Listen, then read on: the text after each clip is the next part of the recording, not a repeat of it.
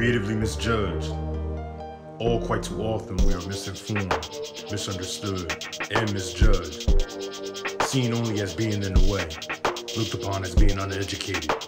Though the very ones who misjudged us are really the miseducated. Misjudged, underjudged, and prejudged, we creatively overcame the ridicule. We creatively soared through their ignorance while being locked away from daylight. Doomed to darkness, they misjudged us, again thinking it will ultimately break us. Yes, the very ones who misjudged us knocked us down to our knees. They seemingly misunderstood what it was they were truly doing.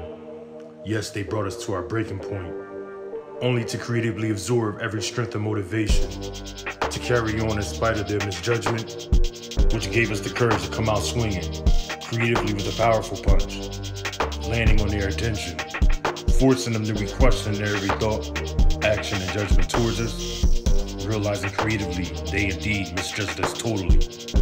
As we move on and into our future, we forgive, but never forget as we enter that future.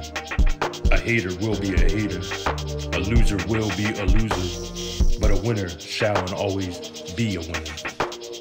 Surpassing all the barriers and boundaries they thought was impossible, creatively we arose, overcame, seeking not to destroy, but to stand rightfully in our true place in society, standing equally upon our neighbors, creatively avoiding to misjudge them, though their misjudgment brought upon our creative mind.